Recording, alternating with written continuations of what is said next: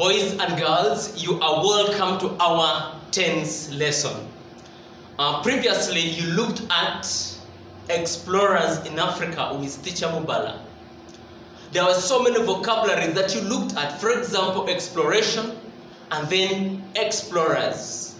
I am very sure he told you that exploration is the act of traveling to unfamiliar places or to unknown places in order to learn more about them. He also told you that explorers are people who travel to unfamiliar places to learn more about them. He further told you that the Portuguese explorers never entered the interior of Africa, but they simply sailed along coastal areas. He also told you that Portuguese explorers mainly came to discover the sea route to India or the Far East. They came to discover a sea route to India or the Far East. And two, they also came to discover trade opportunities with India. But then today, boys and girls, we want to look at explorers that entered the interior of Africa. Explorers, European explorers in Africa. Yes, of course, I don't want to go deep into new vocabularies, but then I want to report to you that for a long time, Africa was often referred to as a dark continent by Europeans. Africa was often referred to as a dark continent by Europeans because little information was known about the interior of Africa. Little information was known about the interior of Africa. And number two, we also say that Europeans knew little information about the interior of Africa. Europeans did not have much information about the interior of Africa. Boys and girls, therefore many European countries decided to send in their explorers. For example, we had Britain, Germany, Portugal, Scotland, France, Spain, and so many others. Those countries sent their explorers to Africa in order to find out the unknowns or mysteries about Africa. Now, we want to look at reasons for the coming of European explorers to Africa. Why did explorers come to African continent? One, to discover sources of major rivers in Africa. To discover sources of major rivers in Africa. Explorers were much more interested in discovering sources of major rivers in Africa. For example, River Nile, River Niger, River Congo, and so many others. Now, why were they interested in discovering sources of major rivers? For example, last year, candidates were asked to give a reason why explorers were interested in discovering the source of River Nile. One, we can say they wanted to have full control or maximum control over River Nile. And number two, they wanted to control Nile Valley countries. They wanted to control Nile Valley countries. Nile Valley countries are those countries that, through which River Nile flows. Nile Valley countries are countries through which River Nile flows. So, boys and girls, they wanted to discover the source of River Nile. Or they wanted to discover sources of major rivers. Therefore, don't forget that River Nile was the major factor for the coming of early explorers to East Africa. And another reason why explorers came to Africa, they wanted to study the physical features of Africa. To study the physical features of Africa. Like we had Joseph Thompson, who was a theologist, who wanted to discover the rock systems in Africa. The other reason, boys and girls, they wanted to find out possible chances of trade with Africa. For example, we had John Lander, an explorer in West Africa. When he came to West Africa, he realized that West Africa was a potential trade partner. Therefore, he decided to recommend British companies to start trade with West Africa. So explorers also came to find out possible chances of trade with Africa. The fourth reason, boys and girls, is to win fame and prestige. To win fame and prestige. Now, we also want to look at examples of explorers that came to Africa. And then let's start by looking at explorers who came to East Africa. One, we had John Hanning's Peak. In P5 and P6, you were told that John Hanning's Peak was the very first European explorer to come to Uganda. Don't forget that. And he was the first European explorer to discover the source of River Nile. The other explorers, we had James Augustus Grant, who came with John Hanning's Peak on his second journey. We also had Richard Francis Burton, who also came with John Hanning's Peak on his first journey in 1858. We had Sir Samuel White Baker. Sir Samuel White Baker. Boys and girls, I'm going to be faster here because you looked at this in P5 and also in P6. So Sir Samuel Baker was the first governor of Equatorial Province. You know that. He discovered Lake Albert and so many other contributions. The other explorer, boys and girls, was Joseph Thomson, a geologist, who discovered the shortest route from the East African coast to Lake Victoria. We also had Count Samuel Teleki. Count Samuel Teleki. We also had the explorer, the longest serving explorer in Africa was Dr. David Livingstone. Dr. David Livingstone ventured in both Central and East Africa. He was both a missionary, a doctor, and an explorer.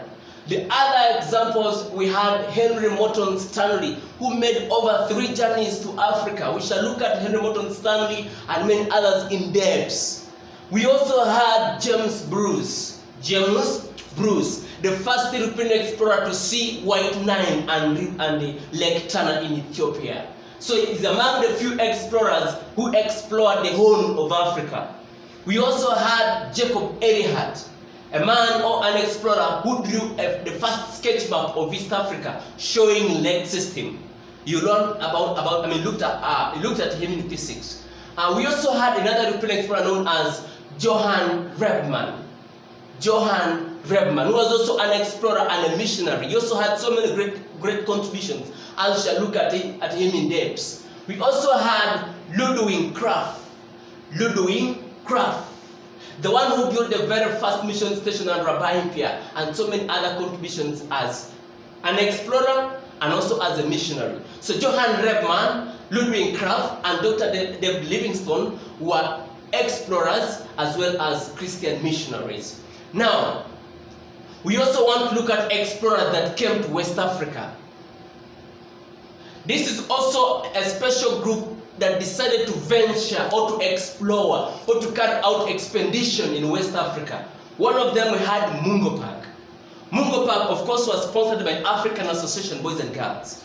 He ventured in West Africa. He was mainly sent to find out whether River Niger is navigable and to trace the course of River Niger. Unfortunately, he drowned at Busa Falls. He drowned at Busa Falls.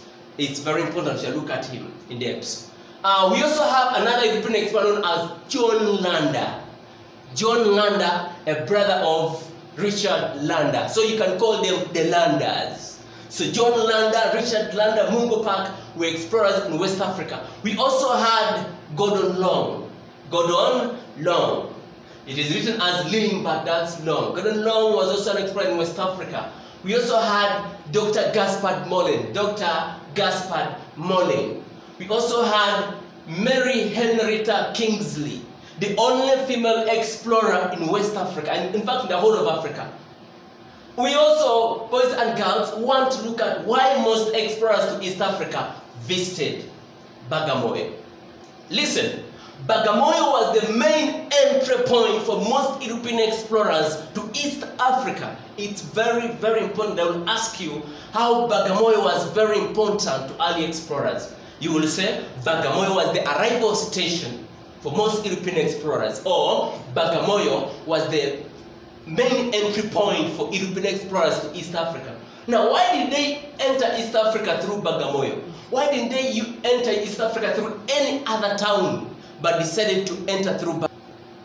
So, boys and girls, Bagamoyo was a very important town. We shall look at it in depth, but then we shall also look at why European explorers visited Zanzibar. Actually, most European explorers to Africa also visited Zanzibar.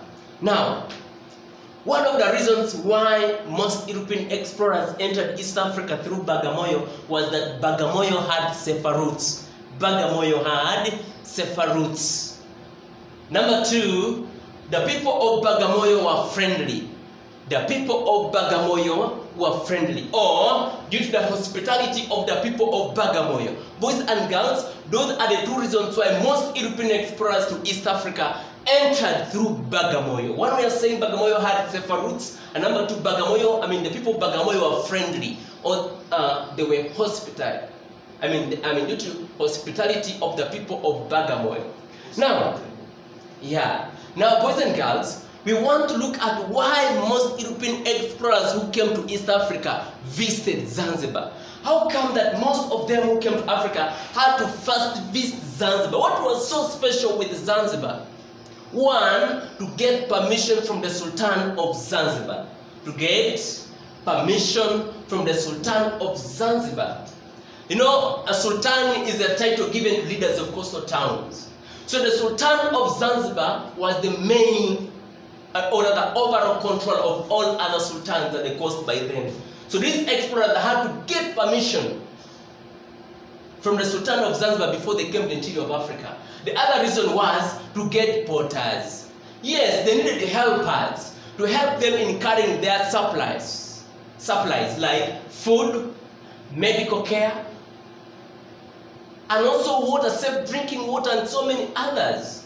Another reason, boys and girls, to get guides. You know, they had scanty geographical knowledge about the interior of Africa. So they needed some people who knew the geography of Africa, so as they would guide them.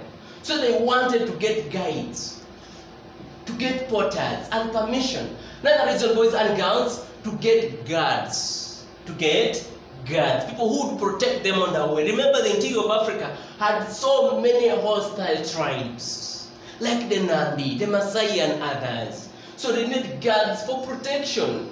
Another reason, boys and girls, was to get interpreters. You know, explorers never knew the local language, and little did Africans knew the foreign languages. So these explorers needed interpreters. So one, to get permission from the Sultan of Zanzibar, to get porters, to get guides, to get guards, and to get interpreters. Those are reasons why most explorers to East Africa first visited Zanzibar. Thank you so much, boys and girls. Now, we also want to look at the significance of Chief Rumanika to explorers in East Africa.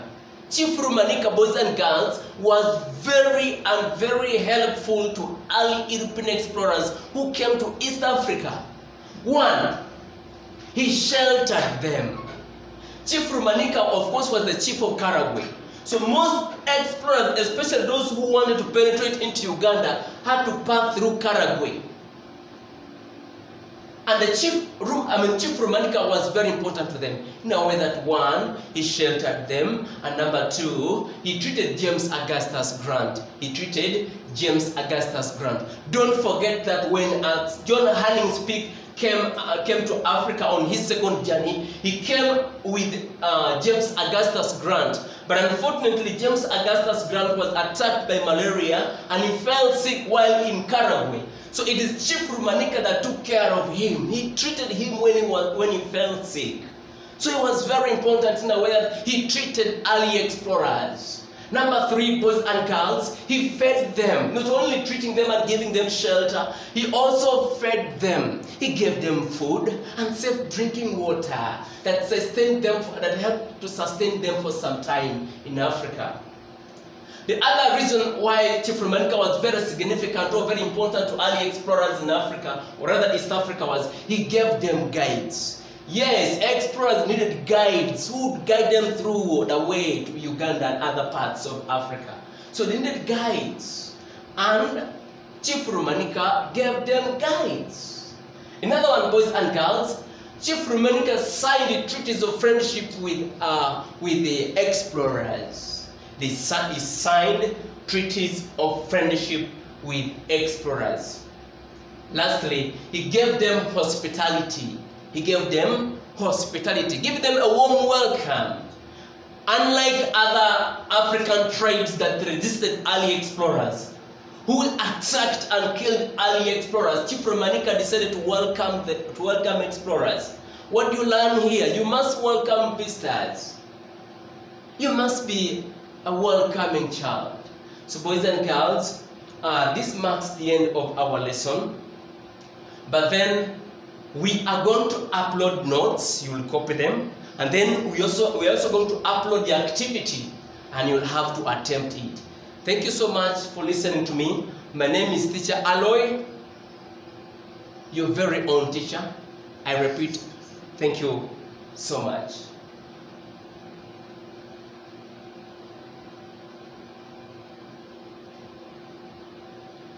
Stay safe, yes.